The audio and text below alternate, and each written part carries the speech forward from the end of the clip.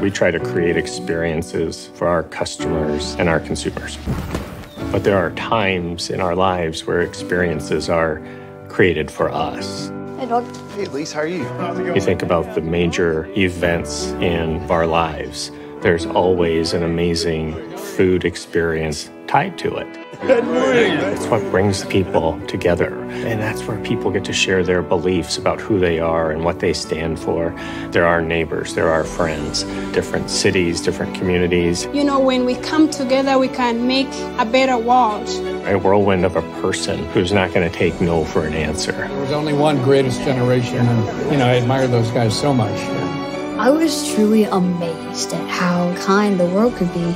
These are stories that absolutely have to be told. I think it's something that we really need. It's about what we can do for others. That's powerful.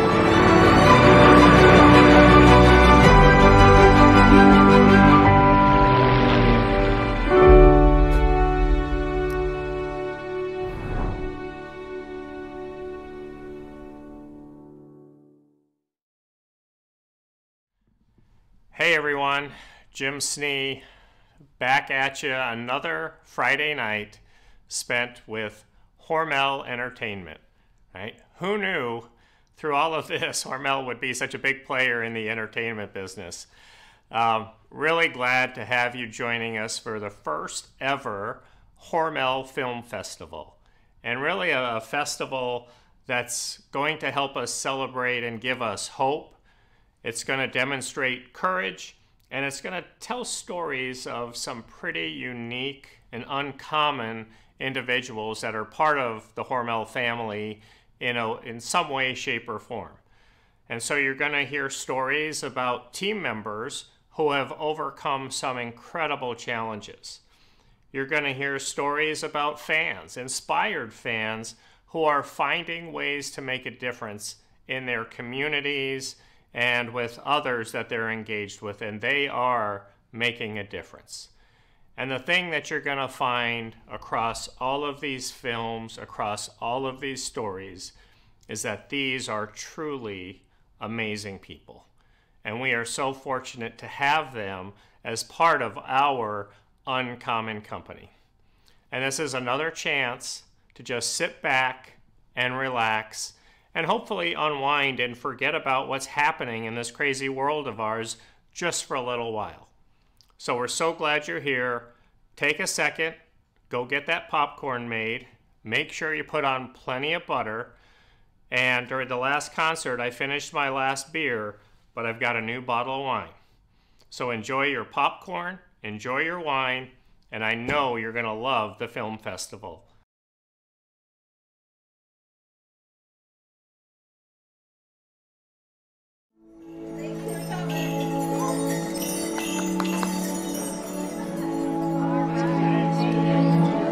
I want to introduce you. This is Holly. Hello, Holly Johnson, everyone. the Executive Director of the Hormel Historic Home, my right-hand man, partner in crime. What we're doing tonight is we're offering a sensory-friendly activity for those who benefit from a more controlled environment in the chaos of the holidays. And then we do have Mary Barrica, who is the face of all of our programming. I think that was the hit of the night. Mary really takes it out to reach the community. I didn't even know what autism was when I first started on this journey. Having a child with autism, the Hormel Historic Home, they came to me and said, are there opportunities for your daughter in the community? And there really weren't. Everything was in Minneapolis, or at least 100 miles away. They wanted to come up with some autism programming and outreach, and they approached me, would you be willing to spearhead a project? And I said, absolutely, I would love to do that. And I hung up the phone, and that's kind of how it all started. We started an initiative in 2017 called Autism Friendly Austin. And it's really my priority now to go out into community organizations and businesses to educate them on what autism is and how we can be more welcoming and understanding and supportive to not only customers that may be on the autism spectrum, but employees. So I felt an obligation to share and help other people. Give that a squeeze. Not only my own needs for my own child and our family, but a lot of families. Certificate of Designation, Style Lounge Salon. has committed to being autism-friendly, sensory-sensitive, and family welcoming. All right. Here you go. Thank you. Congratulations, ma'am. Okay. All right. Thank you, my dear.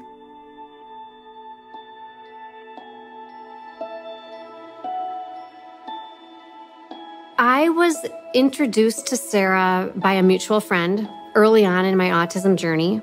Meg was 2, Samuel was 3 at the time. It was so nice for me to have found someone that I could talk to and that had walked the walk and understood. When Samuel was diagnosed, do you think, I can't do this? I didn't pray for a special needs child. That's for somebody else. I am not strong enough for this. And you're in the country, so you're even more isolated. Mary and I have been there together. It's that programming that's kept him on track. Places where they can go and feel like this is my place in the community. We were always looking for jobs for Samuel, and we were kind of stalling out. He does not like manual labor, and he's always loved Spam. So Mary Barinka approached the Spam Museum about becoming an autism-friendly place. She is able to bring to us a certain number of tools that really helps to promote a safe space for people, not just with autism, but with sensory disorders, sensory awareness issues. So we were able to bring Samuel to the museum to help him develop his skills for his future endeavors in the work environment. Hey, Samuel, how's it going? Hey, how's it going, Steve? I remember Samuel trying to greet someone at the door or trying to even talk to someone for a minute in the span, a minute. That's where we started. We started with, all right, let's focus on this for a minute. Hello, first time here? Yep. Oh, welcome to the Spam Museum. These are total strangers, and you have to get over your shyness and be warm, embracing, and welcoming while giving them a whole linguistic entrance into the museum with all that they have to see and hear. Have fun and have a spamtastic day. Thanks. Samuel at the Spam Museum, he's the result of a community really coming together. Amy, I love Spam Benson. This is a culmination of many years. It tells you different people are welcome here. After 6 years, this is what it's... So Samuel, you have been a Spam ambassador now for 3 years. 3 years ago, where we could hardly get you out to talk to people. And you were a wreck, and now here you are leading tours around the museum and having such a comfort level with talking to people and really being who you are. So we have gotten you something, and it just showcases how much we appreciate all that you've done for us. Oh! That is awesome! Spaniel! Spaniel shirt. There's so much to be hopeful for and to look forward to. And there's myself and a large community out here waiting to embrace you and make that happen for you and your family.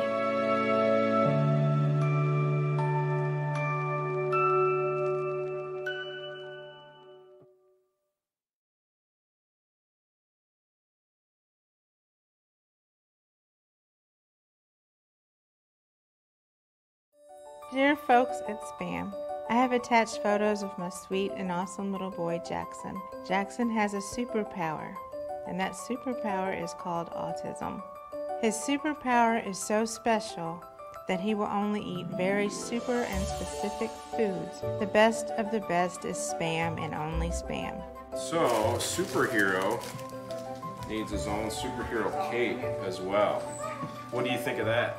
Breakfast, lunch, dinner, and snack is always a good time for Spam. He has now learned to fry it himself because he says he knows how to fry it to perfection. As you can see from the photos, our little 4th of July cookout, where everyone is having burgers except for Jackson, he is grilling his Spam single. I just thought I would share this little bit about Jackson and thank you for creating something that my guy will actually eat and loves. I wish you could see and hear him as he watches me put cans of Spam and the Spam singles into the shopping cart. He yells "Spam!" almost every time. Anyway, thanks again and keep on making it. A superhero depends on it. I love Spam because it's delicious.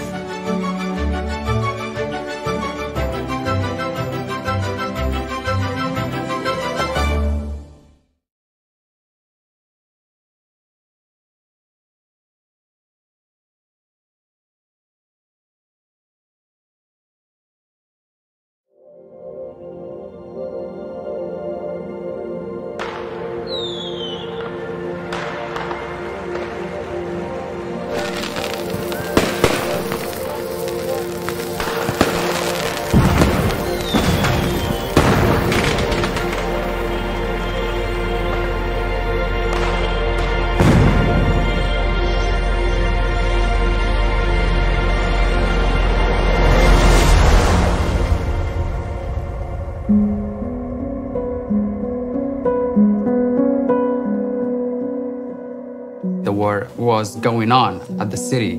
My brother was sleeping at the bed, and there's a big rocket hit the house. It destroyed half of the building. Because of the impact, my brother fell from the bed, and that caused really big damage in the inner ear, and that's how he became a deaf. Actually, he didn't born as a deaf. We're so lucky that we arrived to United States. I mean, it's a big dream for everybody.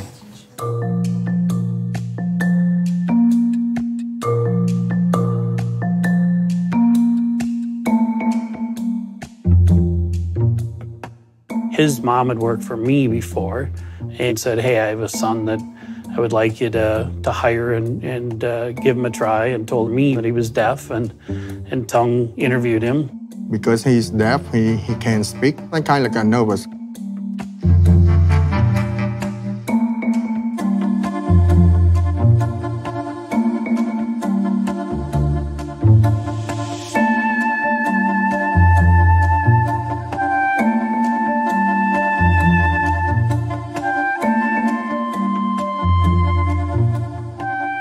But after we walk around on the line, when I try to explain something, he pick up faster than the translator guy. So I feel like he don't need the translator. Everything that we thought would maybe be a challenge, he overachieved at. He was as good as it gets, so.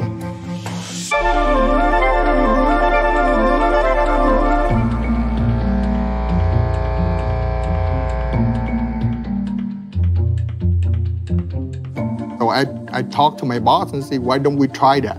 I was pretty amazed. So we got somebody in here to translate. That's how April came into the picture for us. Being an interpreter and with my education, I know that the only thing deaf people can't do is hear. Most of them, they say, we go out there and we try to find a job, nobody trusts us. Especially when they haven't had that belief because of the background that they've had. My mindset coming into it, you can do this. Basil worked at a bakery. He was given very tedious jobs.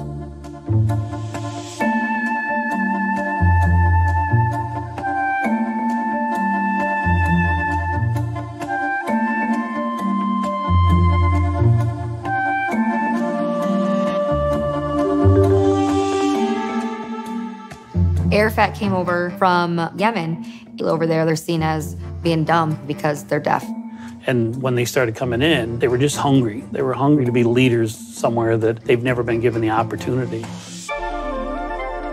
And Abdullah, he started coming up with different ideas for us how to communicate better. With Abdullahi coming in here to work and looking at him, you know, it's like, okay, deaf people can do this. I'm going to show you that I can work. I'm going to show you. I mean, they're some of the best operators we've ever had.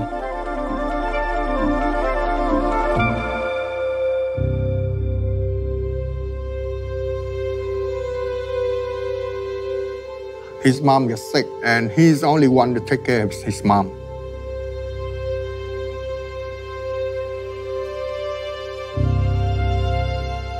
My mom, she's my hero. She sacrificed a lot of things to me, and right now it's my turn to pay her back. I want to make my mom proud all the time, all the time. I'm proud of her. He's the best son. He's the most positive, energetic guy that I've ever met, especially with the challenges he's had in his life. So I think his mom is going to actually go back to her home country, is what he's telling me. And when she does, he wants to come back here. When they come in and they tell you they wanted to come here because they heard of the opportunity and they heard that we will give them a chance and that they've never had that before. I mean, one, you're proud of that. On the other, it almost breaks your heart that people don't see people for what they really are. You know, they see them for damaged goods, or they don't have the ability because of this, that, or the other thing. And, you know, when you listen to the story that they tell you that they came specifically for that reason, you know, it's a very humbling, very proud moment that, you know, and I tell my staff, I mean, that's what we're about. That's what we always need to be about. That'll be the difference between somebody going somewhere else for a job and staying and working for us. Being deaf, being Muslim, you have so many obstacles that you have to face. Jenny O has definitely provided a sense of community in a very broken world. They're in the picnic and they wave American flag, and I'm almost crying because they're on the same page, you know. I mean, they come here and they know and they appreciate what they got now. Every culture, we must believe they can do it and give them a chance. At other jobs, they just felt kind of defeated, and they came here and had new hope. We're all in this together. We're all a team. We're all a family, and this is how it's going to be.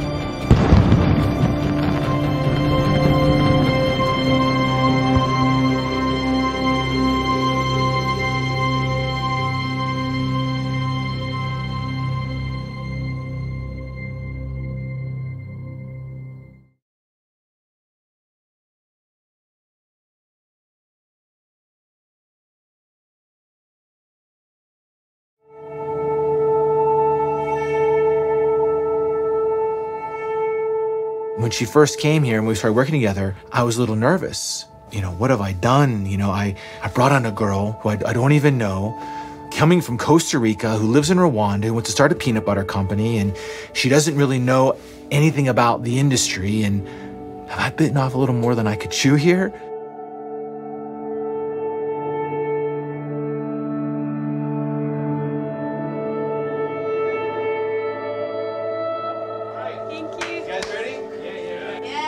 And the spirit of today isn't to have Grace perform this flawless, well-rehearsed presentation.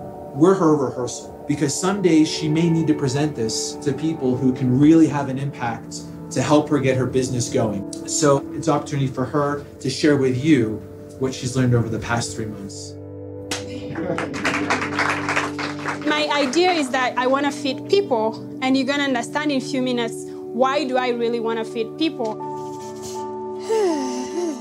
It was really serendipitous. Me and my family were vacationing in Costa Rica. My wife and I every morning would go for a run on the beach. And running the other way is this guy who looks vaguely familiar, but I'm like, that looks like Will Paradise. And we passed the guy and I'm running, I'm like, that's Will Paradise. And Will Paradise is the former president of the Whole Foods Rocky Mountain region. This is my host family's house, and this is where I've been staying while doing my internship. So, hi. And so I see Will Paradise running by, who lives in Boulder, and we're in Costa Rica. And then 3 weeks later, we meet Grace, and she tells us her story, and then she says, well, I want to start a peanut butter company. Do you know anybody in peanuts? Like, well, as a matter of fact, we do. We do know someone. So first I'm like, well, let me meet this young lady. So Grace and I set up a Skype conversation, and immediately I knew she was special.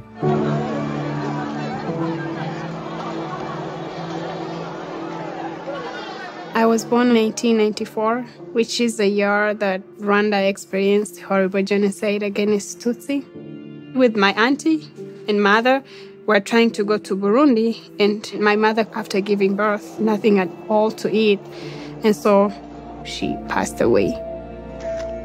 I was just 2 days, but I was lucky enough that my auntie was there. She held me and took care of me.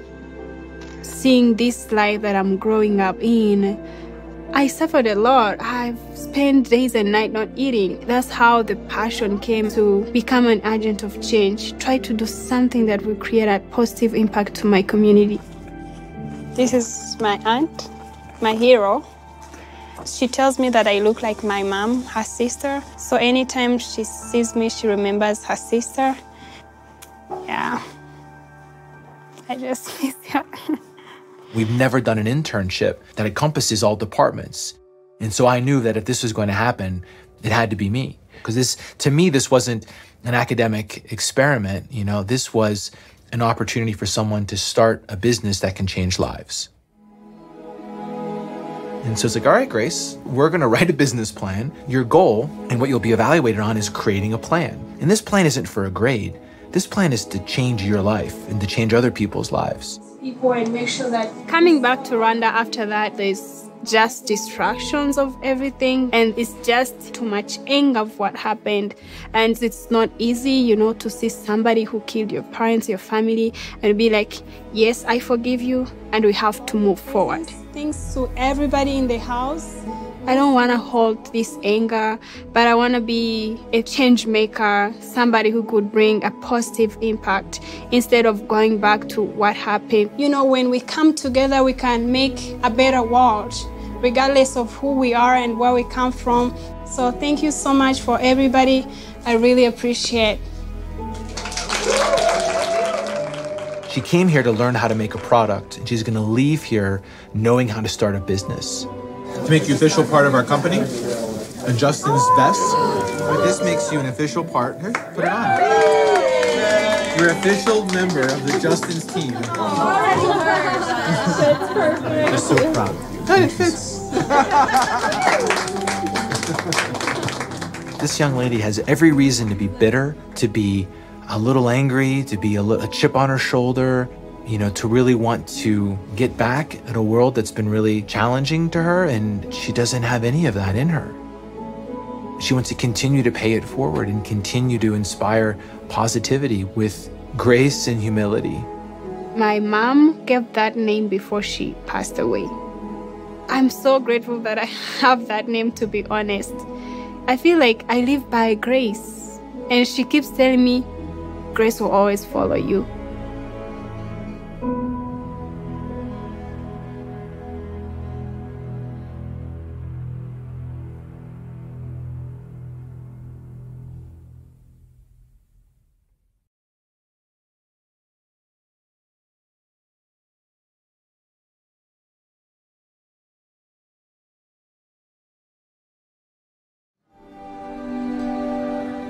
We try to create experiences for our customers and our consumers.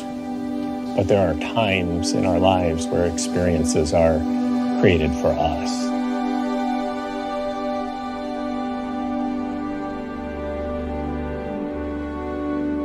It is just an amazing story.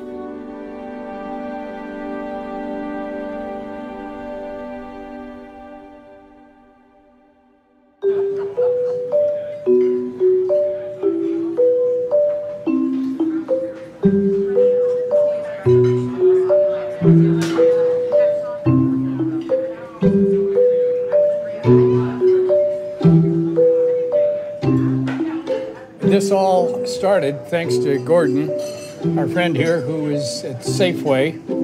I was reaching up to pull a can of Spam off the top shelf, and a voice behind me said, "So which branch of the service were you in?" We were all in different services, all at different times, but this is the one thing we all have in common. Yeah, so here we are. Speaking of the devil. That Chuck? Good morning. Good morning. Yeah. Good to see Hello, you. Chuck. Good morning. Oh, yeah. What a grip. Man, good grip. His hands are cold, but yours are nice and warm. Chuck had been a B-17 pilot in World War II and flown several missions, so powerful to see a real hero.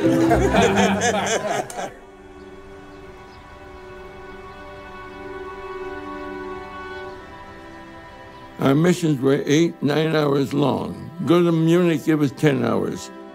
It was 40 degrees below zero at 25,000 feet.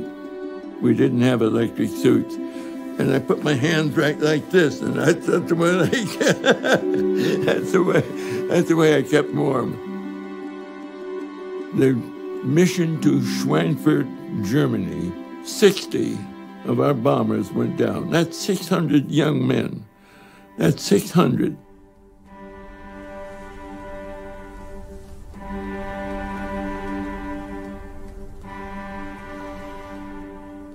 But tomorrow the sun shines, we fly. And the day after that, and the day after that.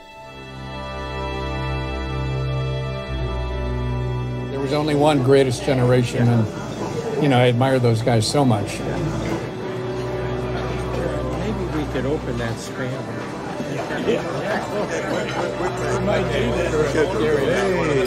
Somebody heard us. There you go. I know what I want. Oh, look at this. Oh, Chuck Special. There you go. Oh, that's great. Yeah. Oh, my. I'm a So 4 Chuck Specials over 80s. You're famous, see? And this is a guy that for his 100th birthday went skydiving. So living on the edge, right? We live on the edge through Chuck. I used this parachute last month. Okay, that one's gonna work. Yeah, I heard you took a jump recently. Yeah. How was that? Oh, it's great. Okay, that's gonna work. It's going to be an annual affair with me. Oh, all right. After I get my 102nd birthday. I'm sure everybody in the air, when they got into very difficult things, had some kind of a talisman. They had a rabbit's foot, or they had a picture of their girlfriend, or whatever. And I resorted to the Holy Bible. Though I walk through the valley of shadow of death, I will fear no evil. That was very comforting. It was my help. That's amazing.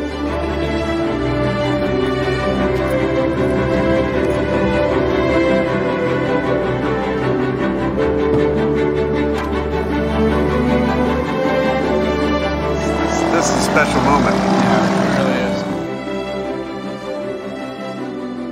The whole United States got behind the war effort. Everybody. We were a very cohesive nation. That's the way it was. I think it's something that we really need. You got me through.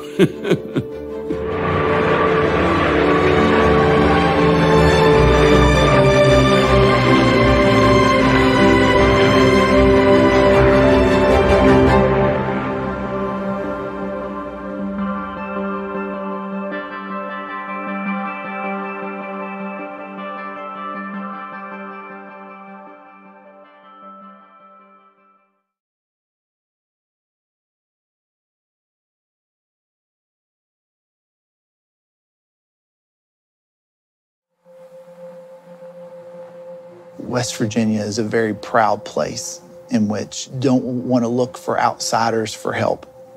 But you go about 2 miles off the interstate, and that's where you start seeing the poverty. And we don't have a lot of industry here. A lot of that has moved away. West Virginia has a very huge drug crisis right now, the opioids. A lot of folks looking for that out to soften their pain for not being able to provide and to have the life that maybe their parents did. It's just affecting our kids in ways that we've never seen before. There's a load of kids and loads of families that need help, and they need to be fed and loved.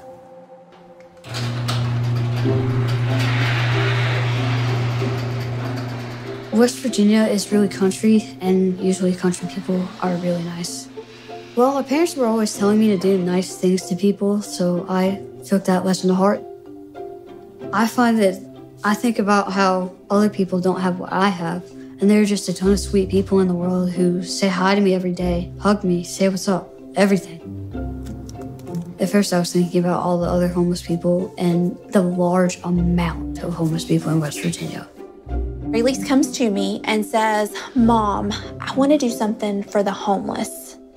And then I found that there was just as much need in my schools as in the real world. And that just changed my perspective on everything. Hey, dog. Hey, Elise, how are you? Good, how are you, man? Ready for another day? Oh, yeah. When I was at Poke Elementary School, Mrs. Stevens told us about this little boy who ate his ramen noodles raw. I felt awful. It made me want to cry. I mean, if I could, I would go over there, and every time he wanted ramen noodles, I would cook him them, because I think about how my grandmother cooks me ramen noodles a lot. It kills you, knowing that this child had nothing to eat but raw noodles.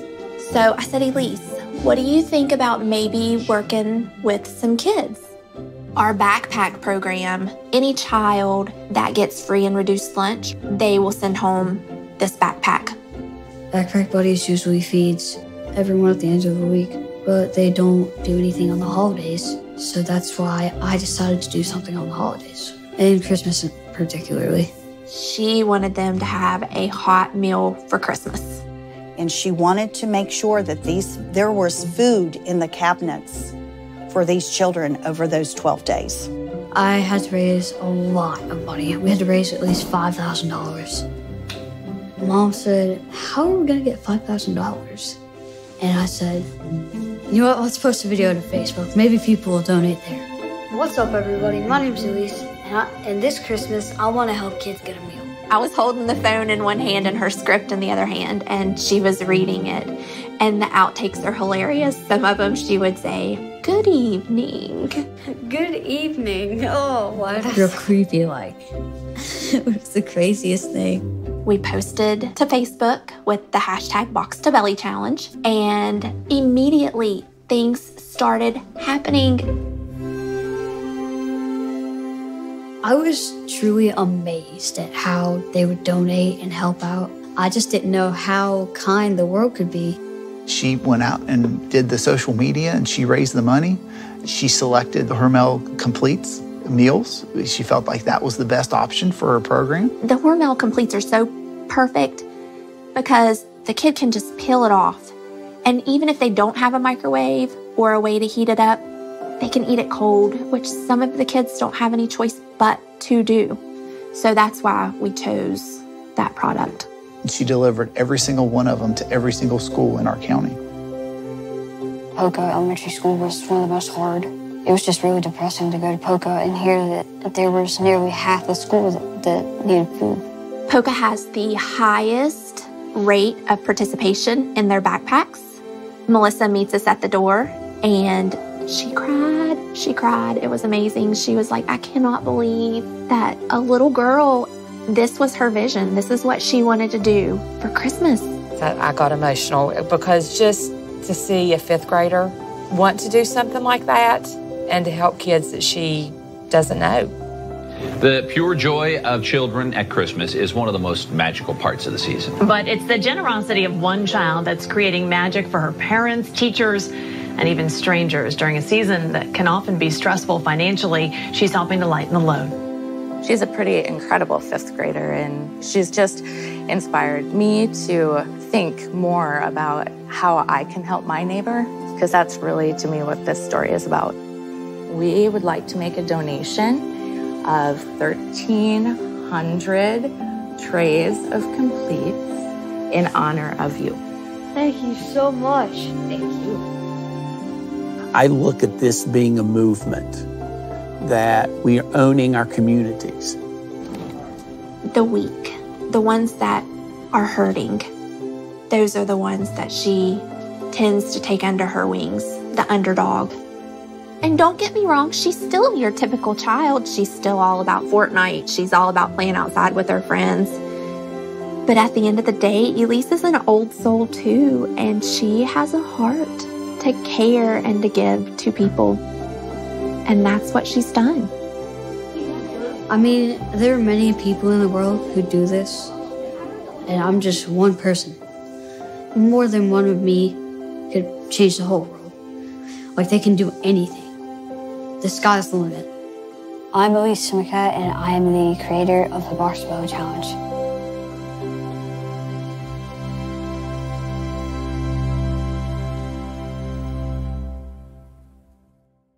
It's always a good time to tell inspiring stories about our team members. We have so many great folks, and we all have a story to tell. In circumstances such as this, first of all, it's always good to be in the food business, because whether you got an economic up or down, it's good to be able to say that we provide folks with food and nourishment. but specifically around headlines that you see today, if I think about anxiety that people might be feeling, when we can see and hear these great stories of folks and what some folks have overcome, the challenges they've overcome, what we're trying to do as a community ourselves in overcoming, COVID-19, it's just a great opportunity for us to get together and join and share in some really good news.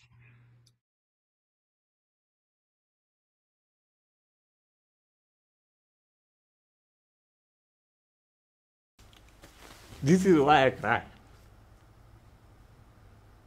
1989, about 25,000 lives lost in 1 year.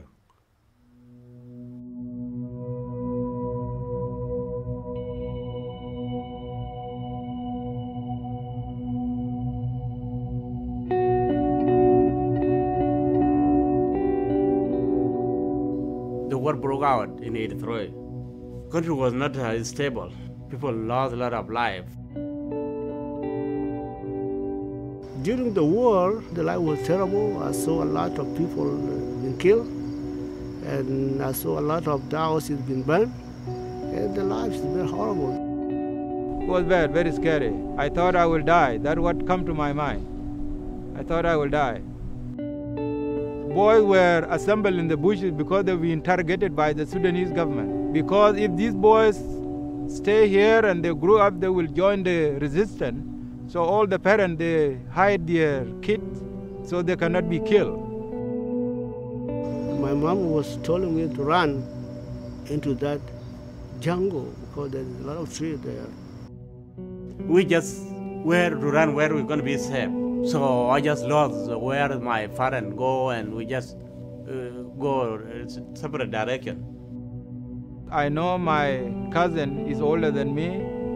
I just follow him. When he stop, I stop. When he start working, I follow him. So I did not know where I was going or what I was expecting. The Sudan government never retreat.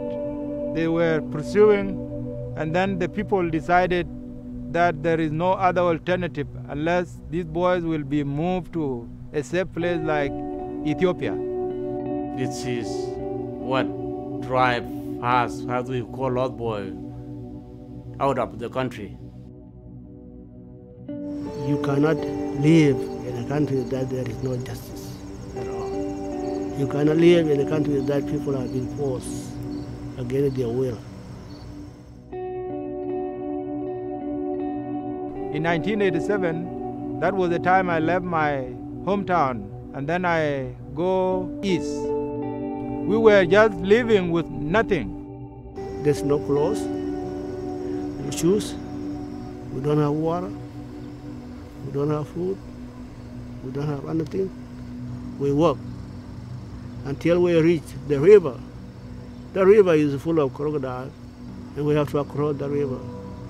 A lot of us died, eaten by crocodiles, some are drowned. If you don't be strong, then we're going to be next. If you don't get killed, then keep going.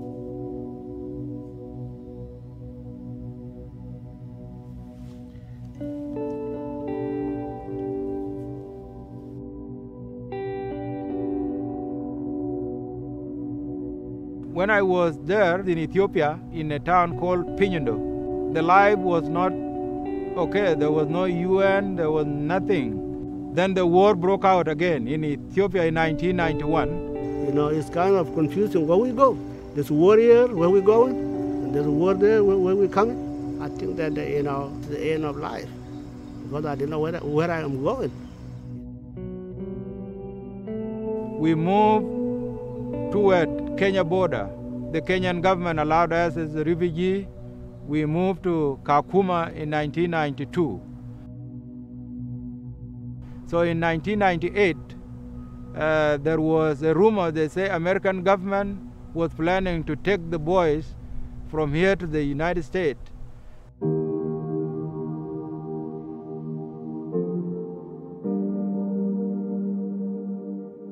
So I was accepted by the U.S. government for the resettlement. All the people of the United States, they receive us. It was all over the news that there is a young kid coming It was really very exciting in my life. I never see that some people are laughing at their people and welcome them in that kind of way.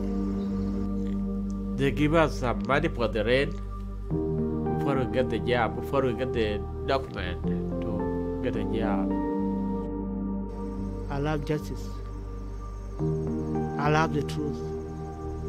And I feel happy when I saw people doing the right thing. I got interviewed in Hormel on December 16 of 2016. I got a good job, I'm working, and I'm supporting my family here and some family members in Africa. In my home now because I'm comfortable with my family. I got a job. For co-workers or employees in Hormel or whoever see what happened in the rest of the world. It is important because we are the family. We work the same place every day. We work as a team. If we did not band together, we will not succeed. Without teamwork, I wouldn't be here.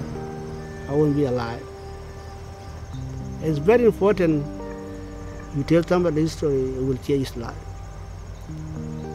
And some people come back later and say, thank you. The way I go through and I make it, why can't you make it? If I make it, you can. You may have difficulties on your life, and I don't know if you don't tell me a story.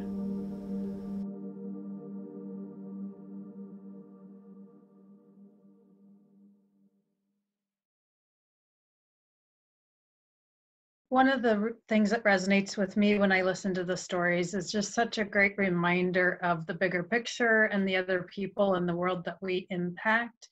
You know, I would also say there's just so much negativity, not so much negativity, but bad things we're hearing about, whether it's on TV or whether it's through the course of our day at work with all the different hurdles and challenges that we're helping our team members jump over.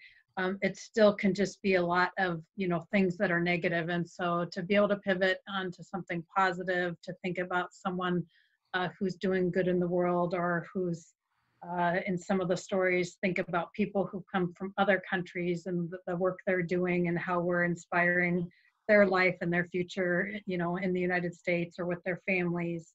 I just think it helps us, kind of take a deep breath. Remember that we're just all real people, and that there's some amazing people both in our communities and our plants that are doing some great things, and we get to be a part of it. We just don't always get to hear about it.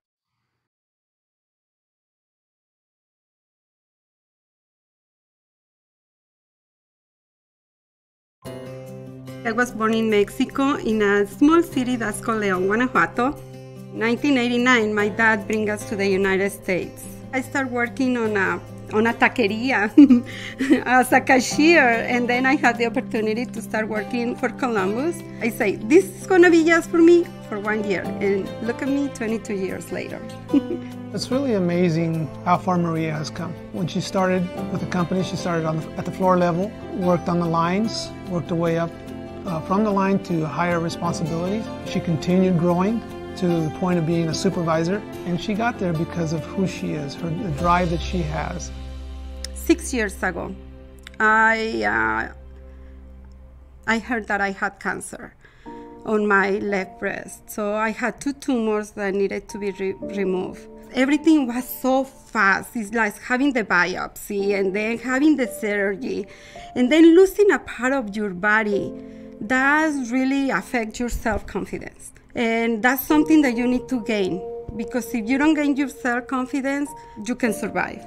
Basically, Columbus was a lifesaver for me, because when I came to work at Columbus, I didn't have to think on the issue that I was going through. I just came to work, I focused on people, production, and then I put my problems on the side. I didn't think about it. When you look at Maria, I see a person that has a lot of strength and courage, She was always the same Maria that I've always known at work, but I understand and know that she was going through these hard times, but she wouldn't show it at work.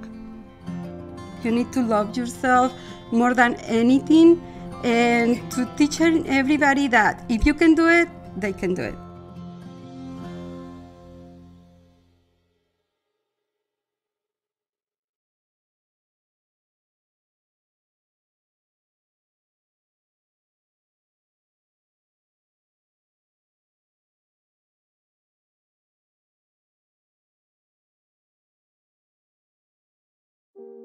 I was born in a town named Marca, close to Mogadishu, the capital city. And then the civil war happened in Somalia in 1991. My dad got killed. That was our signal that we had to leave. My mom and I had an older brother and an older sister, and I had two little sisters that were 2 years and 1 year old. We had to make our way to the refugee camp in Kenya. It's about 500, 600 miles away. My two little sisters that were 2 and a year old died on the way there. Life in the camp was very harsh. You're lucky if you get to eat, once a day. When I was 6 years old, I stopped going to school because I wanted to bring income to my family, and I started shoe shining. 2004 is when we got out of the camp to come to the U.S. When I first came to Wilmer, I didn't have formal education in the refugee camps. That was very challenging, not having basic academic background. My first job at Genio was cleanup. I've been in Wilmer now for about a year as a production manager at the Wilmer Avenue plant. I'm a quick learner, and I work hard, and people were willing to give me opportunities. Nice has the knowledge and experience that he's brought to this position, and one of the biggest things also makes him successful is his ability to work with the people. The culture here at the Wilmer Avenue plant is very diverse.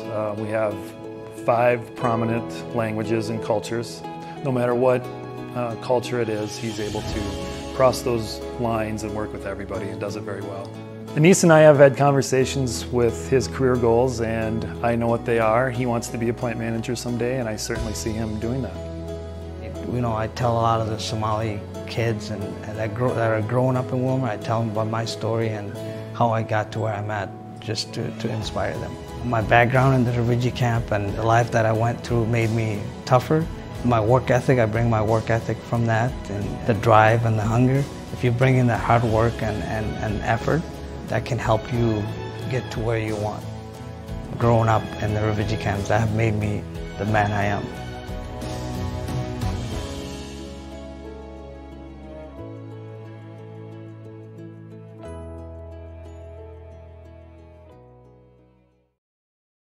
I think it's extremely important to show these videos because it just energizes people. It's like a fuel, right? It fuels our passion, it fuels our commitment, it fuels our sense of urgency and desire to, keep this machine moving in a positive direction for a bigger purpose than what we maybe have had even before. When I have the opportunity to talk to our plant managers, and we had a conversation earlier today, to hear the stories that they're sharing about the people at the plant that feel the need to come to work. They make a decision every morning to come to work for a bigger purpose than just themselves. It's about their team, it's about their families, it's about providing food to the American public. That's what it's all about. And they feel very proud of that, and they should. They also know, as you talk about the work that they do every day, they know that people safety, food safety is paramount to what we do. And they recognize the need to take those skills that they're learning at the facility back to their home, because this is not just about staying safe at work, it's about staying safe at home as well. And I get the hair on my arms, Michael, standing up when we start talking about things like this, because I'm surrounded. I was telling the team today, I'm looking behind me, and I got Hormel paraphernalia around. I'm wearing a Lloyd's barbecue shirt. I got a Osceola Foods cup and the American flag sitting over there. And as we were having conversation, it's really about the purpose that we've got in front of us, the obligation, the privilege And I'm so proud of our employees for answering the call, right? They're coming to work every single day and they are just doing a fantastic job, and they motivate and inspire me. Their actions inspire me, and I am so proud of them. And yeah, they're great people.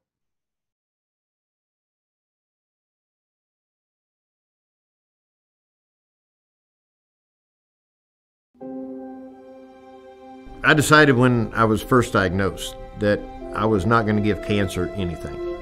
If cancer wanted it, cancer was going to have to take it. My job is to roast peanuts, so I get to smell roasting peanuts all day long.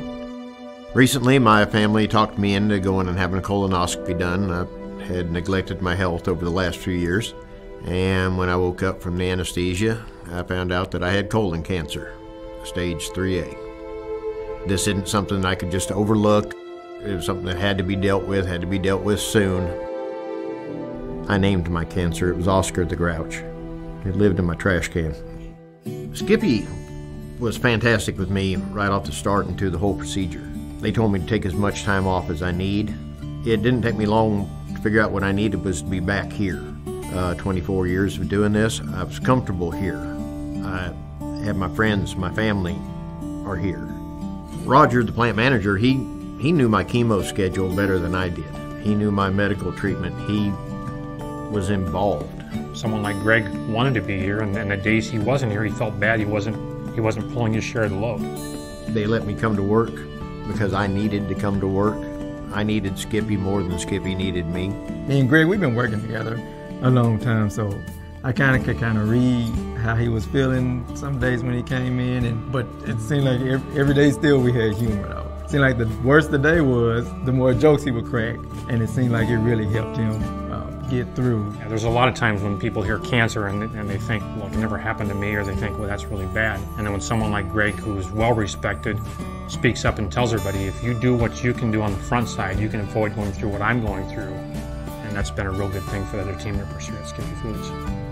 This is hard for me to do. I don't want the attention, I don't want the lights, the camera. I want to help one person, hopefully more than one, get treatment, get tested, not have to be here. Anyone that's putting it off because they're too busy at work or too busy with life, don't do that. Trust me, prevention is a lot faster than treatment.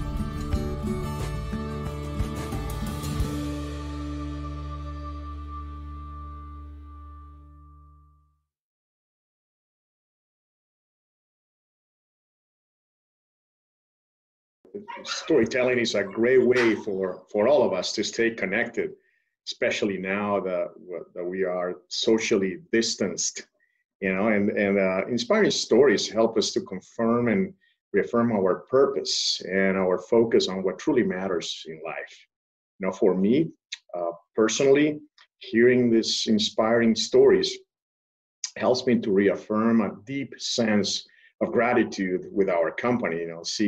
For me, seeing our team members helping others gives me a lot of energy, and also, drives me to help even more.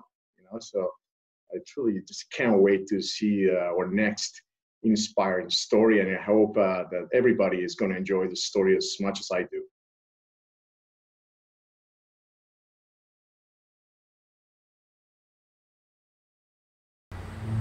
The first time, right away, when told me, "Oh, you have cancer," the first thing coming to my mind is, you die.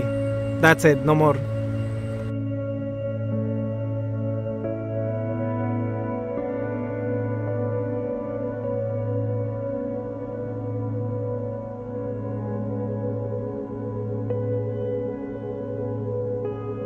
My name is Jose Magaña.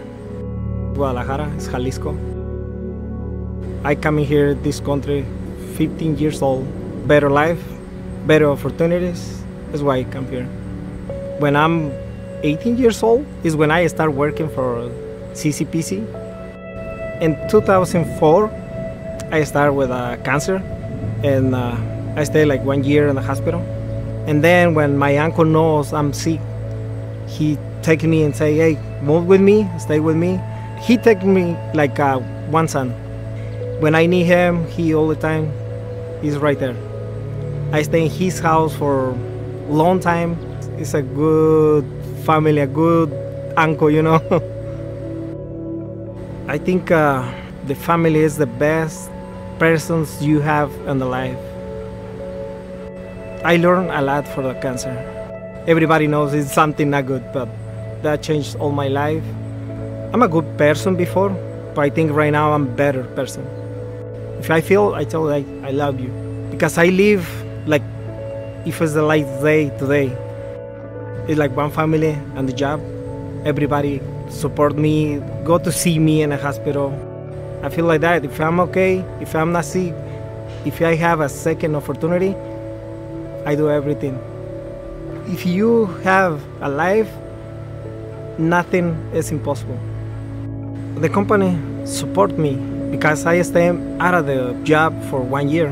When I go back to work, my position is still waiting for me. I think it's important to the people know, and maybe the guy see my story, maybe start think, oh, if that guy, he's go for the right direction, I did it too. Que no se rinda, que hay otras oportunidades, que hay más oportunidad.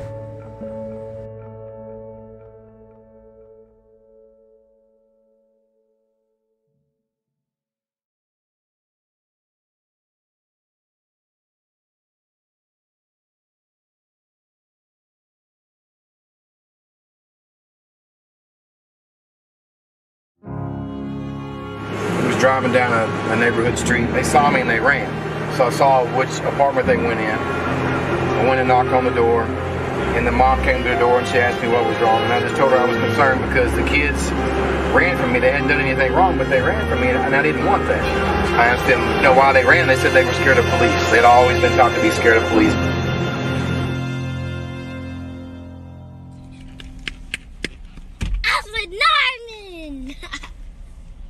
I miss you so much. How you doing?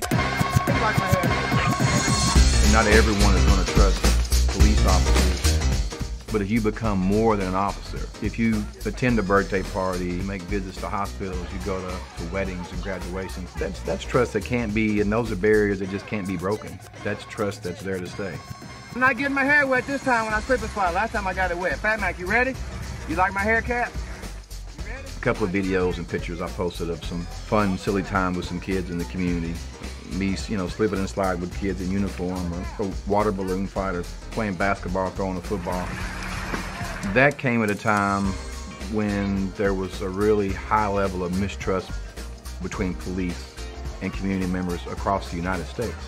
And so when people saw the work that I was a part of here, really, I think, built a sense of security with people to know that, hey, not every police officer is a bad person.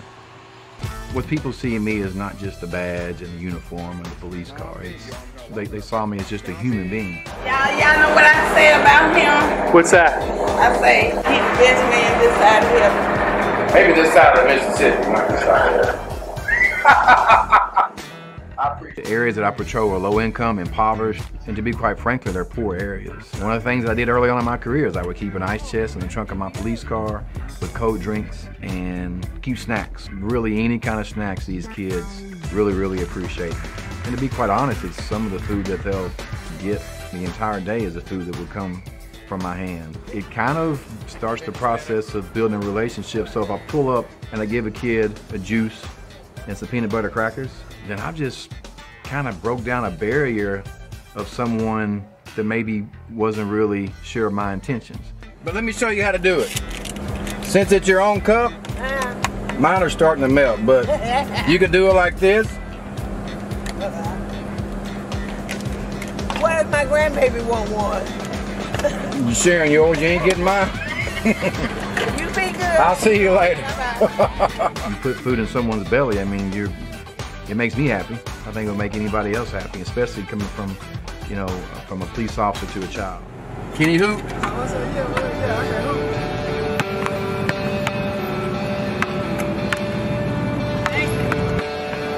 This has got more in it. It's an and1. Phantom.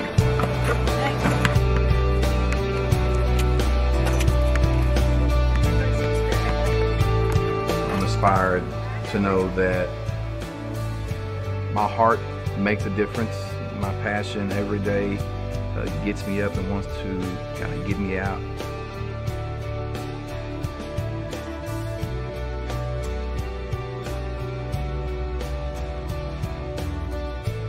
On behalf of Skippy Foods, Hormel Foods, I'd like to present you a check for $10,000.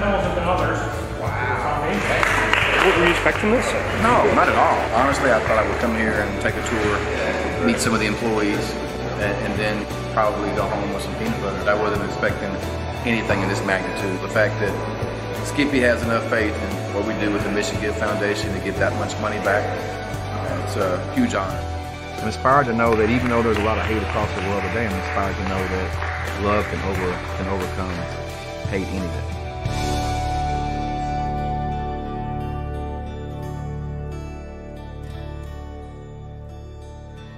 You're the best thing that happened to me. Keep me out of trouble, you see.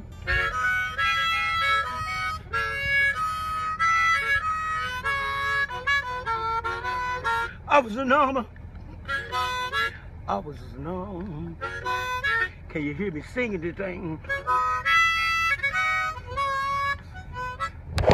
Y'all can't make that up. Only in North Little Rock, Arkansas right there. I was Sir Norman. I was a normal. There you go. You the best thing that happened to me. Well, let me start with just saying good evening to everyone, and I hope this note finds all of you and your families and friends healthy and safe.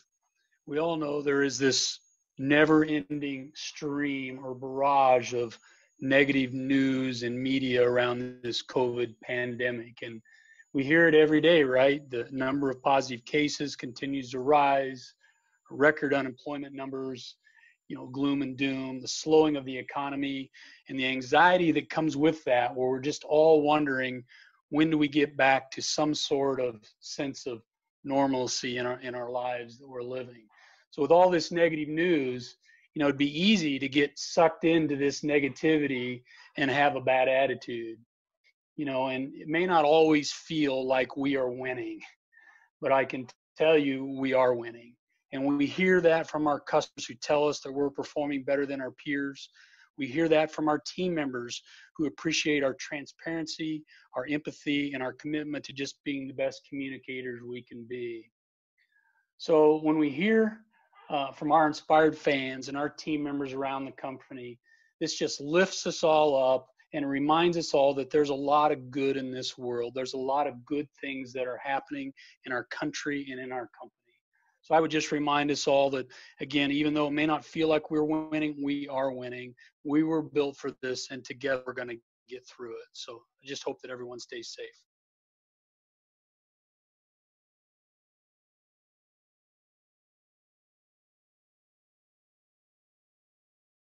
Welcome to Jack and Daddy's Workshop. Today we're baking Jack's favorite turkey meatballs. About 3 or 4 months ago, my dad was in the hospital. He was going through some issues, and I thought it was important that he start trying to eat a little healthier.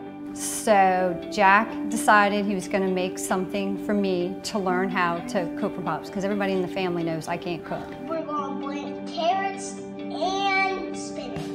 A fun way that we wanted to give her some recipes was that Jack and I made a video of Jack making these famous meatballs, as he calls them. Add your egg and your turkey right into a big. My dad's reaction to the video was he absolutely fell in love with it. He had called me and said he had watched it at least 30 or 40 times. But we didn't think anything else of it, and then we found out that my son's mother-in-law sent in the video to Jenny O. It was nothing more than, hey, check out this video of my grandson. He made this great recipe using your product. Just thought you'd like to know. My mother-in-law sent it to Jenny O, and here we are today. 34. There's 34 meatballs. Yay! There you have it, Jack's famous meatballs. Right after we made this video, shortly after, on April 8th, 2018, unfortunately, my dad passed away. There were some complications, and unfortunately he didn't make it. When he passed, it was very sudden, but my dad was just a great man. His love of his life was his family. He did everything for his family. He was a fighter. What was Pops like? He was funny, but now he's in heaven. Do you miss him? Yeah.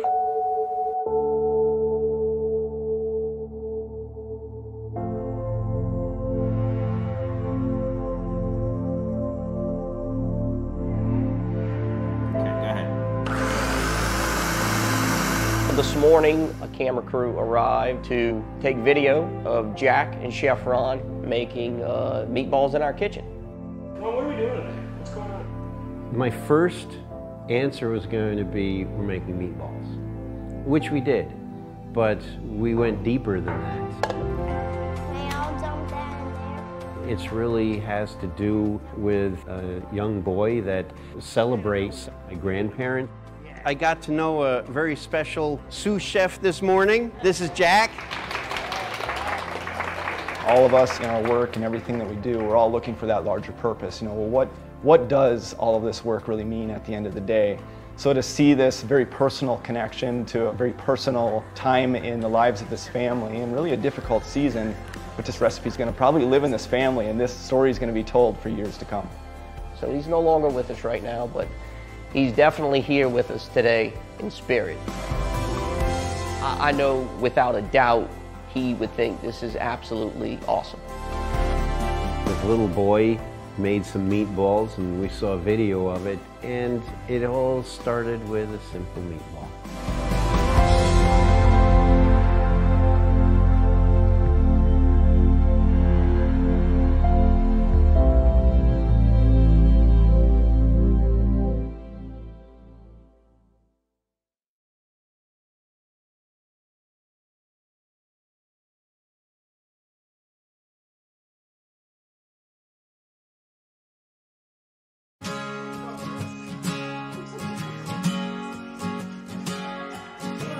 Oh, Lucy.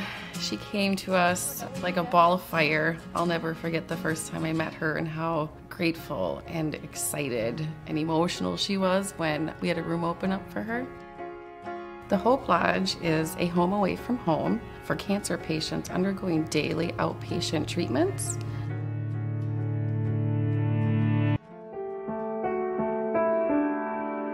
When I originally met Lucy, she had already undergone multiple surgeries. When she got to the Hope Lodge, her face was very distorted.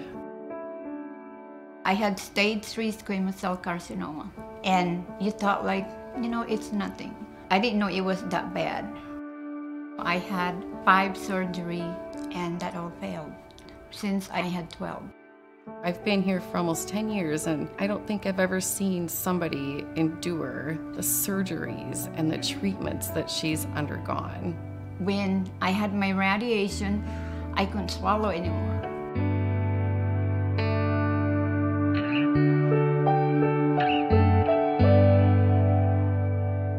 I was on feeding tubes since 2014, and it was really hard, and you get so nauseated. I had to fight with your doctor. I need this replaced. I can't do this. You had to have nutrition. I said, can you give me a week? If I lose a pound in a week, I will go back to my feeding tube. Like when I had to learn how to eat, the first thing came out in my sight was the Hormel foods while I was staying here. It all started with the protein shake drink. I know for Lucy alone, the Vital Cuisine product has been very helpful. Oh, the drink, that saved my life. I gained 3 pounds the first week. So I started with the liquid Vital Cuisine, then went into the food. And I was eating that all the way until I was done.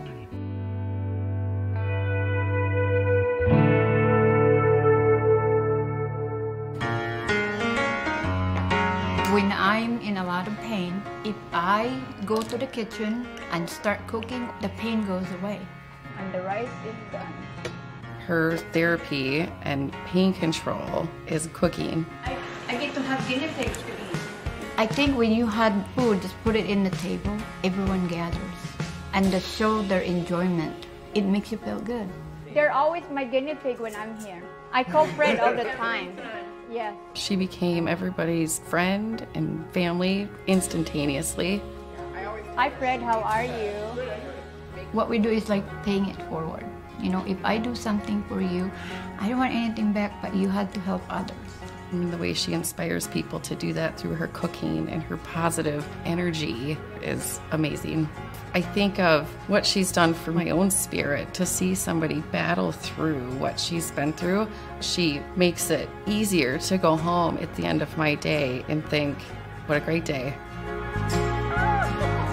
She calls it her beautification, and it really is.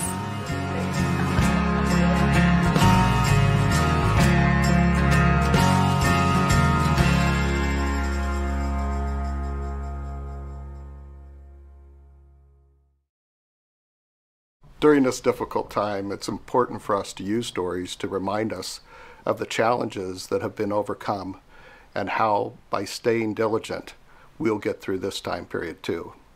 Stories help us understand others. They help us understand where we've been, and they help us give insight as to where we're going in the future. Stories are a great way to communicate. It's been the way that humans have communicated since the beginning of time.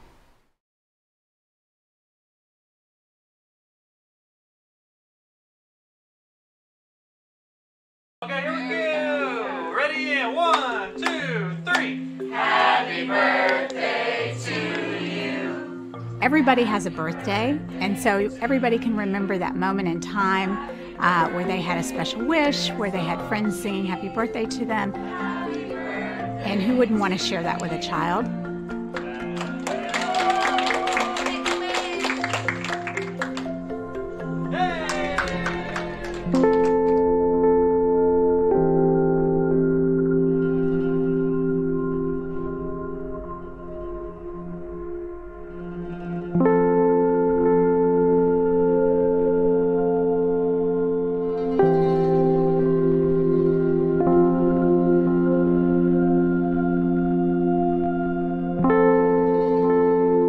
A lot of these kids are coming from situations where they don't know what's going to happen in the next hour. They don't know what they're going to eat. You are addressing a really basic need. There's so much hatred and just bad traumatic things that you see on the news nowadays. It's just like you sit back and you're just like, what does the world come to? You know, like, why is all this bad stuff happening? So it's nice to just really see that there's still kind people in the world that genuinely care about people who may not have what they have.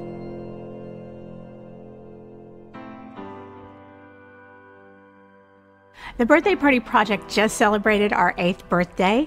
We started with one agency in Dallas and have grown to 46 parties a month in 15 different cities throughout the United States. So I think the agencies we work with do the hard work. They're providing the basic needs. We get to provide that level of, I'm just a normal kid and this is my birthday. To be able to bring that to a child who needs a little extra joy in their life, it brings communities together. I volunteer for the Birthday Party Project because I wanted to spread joy to children. Growing up, I had a birthday party every year, and it was something, honestly, I probably took for granted. I think that the Birthday Party Project is different from other volunteer opportunities in a way that when we walk in, we know that we're trying to put a smile on that kid's face, and it's a lot more personal than other opportunities. So today we're at the headquarters for the Birthday Party Project, and we've taken our Good Feeds Us All tour to Dallas, Texas to be here.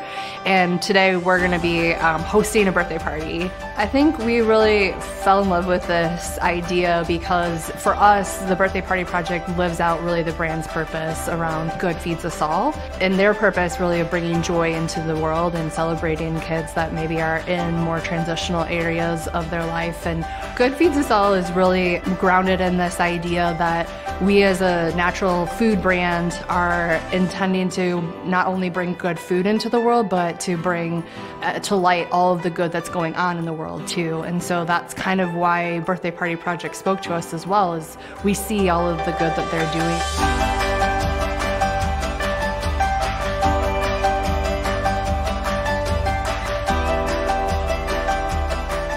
My name is Bo Coffrin from lunchboxdad.com. Normally, when I do a demo, it will be on TV or doing a radio interview. Today, I'm most excited, honestly, is to be with these teenagers and to be able to celebrate their birthday with them. And to me, it's an honor just to be here, to be able to show them a little bit of something, but also learn from them too. A different theme every time. So it's like, okay, so what are we gonna do? What is it? You know, what's the activities that we're gonna do? So it's fun to like kind of guess it. We bug the staff about it. So when the birthday party project comes in and it's somebody from the outside, it's just like somebody else cares about our birthdays too. So they brought somebody in who actually cares about us and wants to throw us a birthday party. A lot of the kids who come here were thrust into situations where they had to grow up really fast and learn to be adults and learn how to survive. So they come here and they get to celebrate their birthdays. For teens, they just want to be kids. They wanted to be treated like anybody else, and to see that little kid come out in their face when they're opening their gift, when they're blowing out their candle, that's really special. It's also about strangers coming together, and there's something about food that just opens up this idea that you can communicate together, and it breaks down barriers, breaks down walls. Because I haven't done anything for my birthday since I was like 16. And now that I have a baby, it's like no one really asks me about me. It's more like, oh, how's the baby doing? So it was nice to just be able to come here to the birthday party project and get a little cake, you know, get some presents. When I hear good feeds us all, it really just, what I get from it, it means that no matter what you're going through in your life, no matter what's happening in the world, as long as you within yourself and the people around you still have kindness in their heart, they try to see the brighter side of everything, you'll be okay.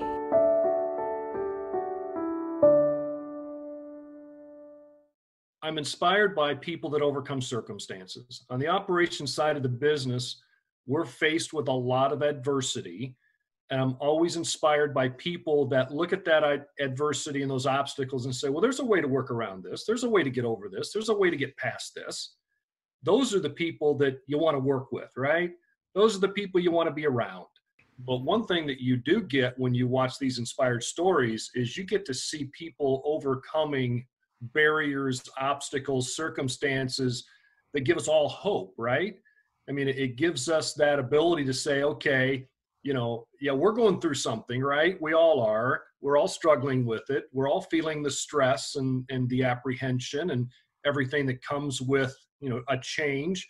But then you see people that were faced with much more, quite frankly, than most of us have had to deal with. And it's so uplifting to see that they overcome it and do it with such grace and do it, quite frankly, without a whole lot of fanfare. The fact that in many cases we're giving them attention is something they're not comfortable with. And yet they're heroes when you look at what they do and how they do it.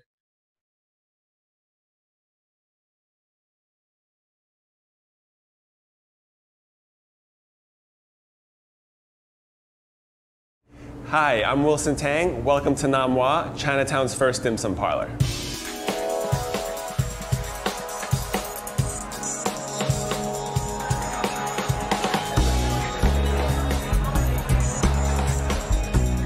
So the restaurant opened in 1920. It was one of the, and it still is, the oldest restaurant in Chinatown. The Choi family sold the business and the real estate to my uncle in 1974. My uncle retired. I took over about 8 years ago and continue to run it as a full-service restaurant. I'm a native New Yorker. Been in the restaurant business for over 10 years and a pretty cool guy. It originally started off as a hub for Chinatown, really, back in those days. And it was your neighborhood restaurant. It was a place where people gathered to hear about news from back home, to eat, to chat. You know, in my culture, forget about anything else. It's like, did you eat yet? Because my parents were immigrants, like, You know, they were in survival mode for so long that it's just kind of drilled into who I am today and how important food, and it's why I kind of chose to come into the food business.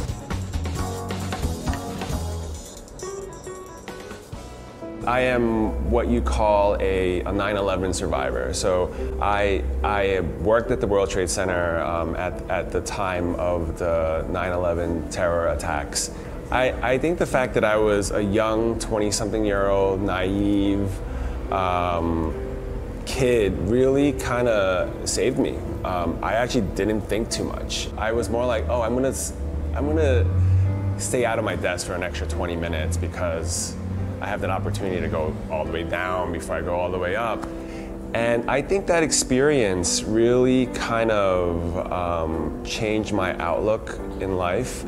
So I kind of just quit, and I came back and I kind of just opened up a little bake shop in Chinatown. You know, change is inevitable, and for me, personally, I will do what I can to kind of slow down the change. I want to kind of pay homage to the past, which I'm doing. Like, I often phrase, like, I'm trying to keep a piece of old New York old, but as my restaurant and my restaurant group expands, we also are doing things like this, you know, and I'm part of the change as well. I'm part of the gentrification as well, but I kind of just tread that very carefully. What's inspiring to me is mentoring my team. I feel I get the most inspiration from seeing other people successful.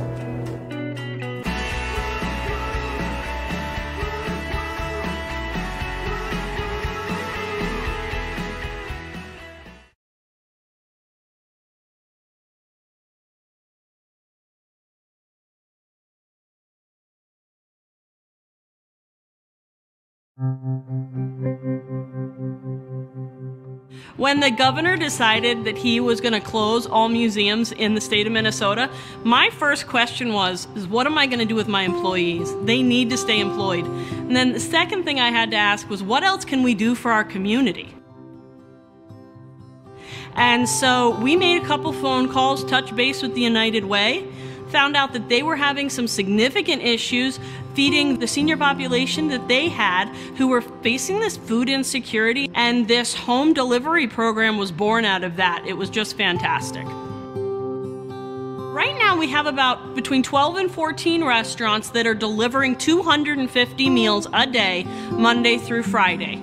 So every day those restaurants come to the Spam Museum and they deliver their food.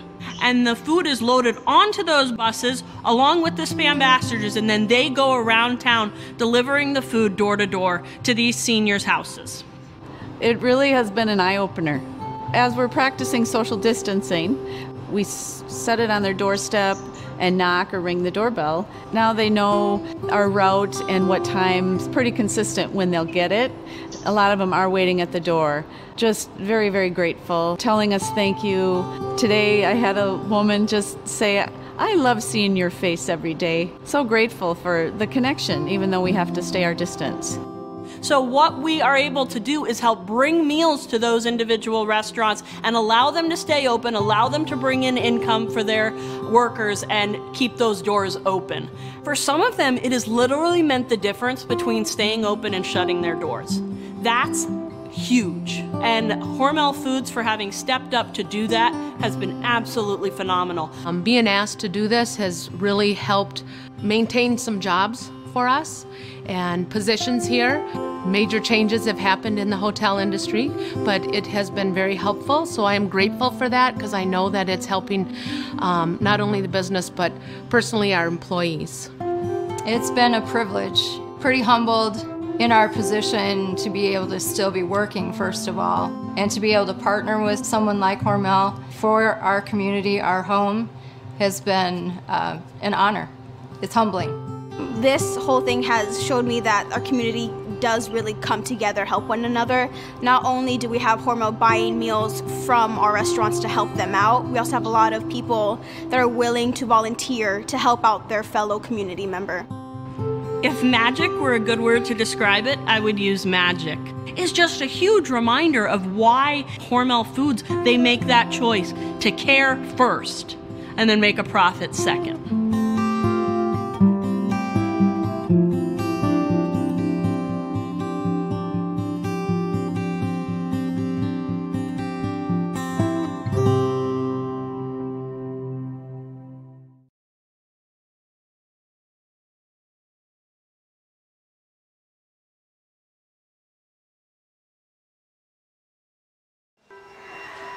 Oh boy, if it wasn't Cedar Valley, I was in sort of like a dark place.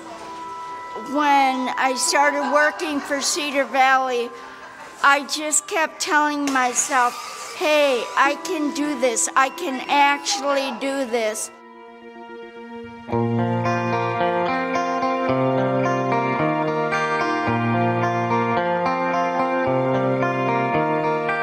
The folks that work here at Cedar Valley Services range from a variety of physically and mentally challenges, mental health issues, to physical, to a lot of different things. But once you're here, you understand that that label doesn't exist here.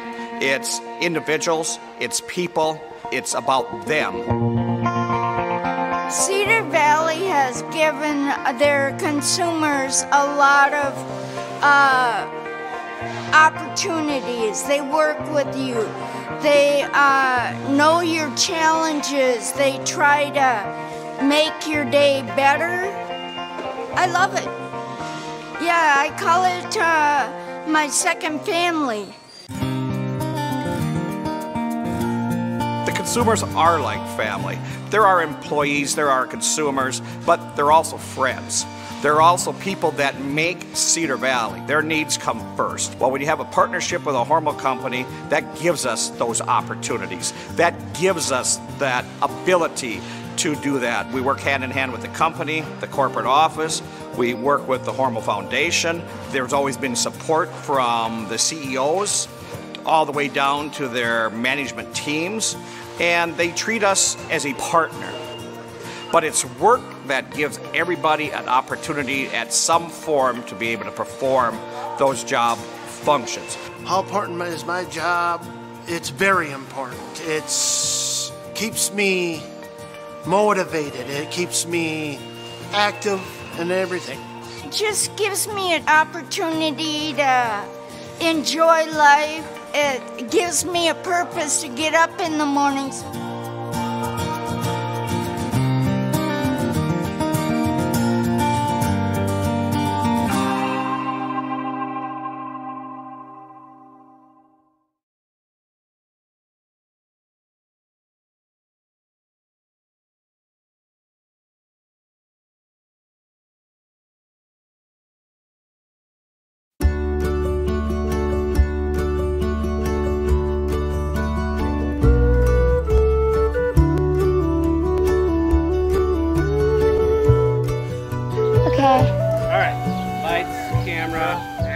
There you go. So tell me who you are. I'm Kendra Crado. And where are we, Kendra? We're in Guatemala. Why are we in Guatemala?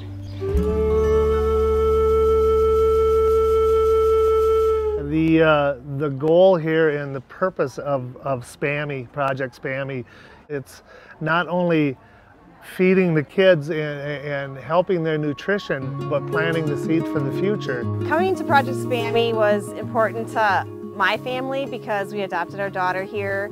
13 years later, we're in Guatemala because of the same company. And when Project SPAMI first came out, 6 years ago, Kendra was young and she made a can and she started saving money. And when she turned 13, June 3rd, 2 weeks ago, and here we are. I was just really happy that we were actually going to experience this. So to come to Guatemala with Kendra, for both my wife and I, it's been very emotional and somewhat overwhelming because we're driving around the city or even the countryside not knowing if we just drove by one of her siblings. it's kind of twofold for us right now. We wanted Kendra to see where she come from and the beauty that this country has to offer, but yet also the struggles that these people go through every day. I wanted to see where I'm from and where I originated, but also I wanted to help people. I wanted to give them something, like Spammy. I didn't know what to expect. I knew we were going to experience new things, new foods, meeting people, and see things that are kind of hard or we don't see in everyday life. But once you really see it like up close and personal, it really hits you. And we also wanted Kendra to, of course, as every parent wants their teenage kids to realize how good they have it in the United States. It's very, very rewarding at this point, and it's been very emotional.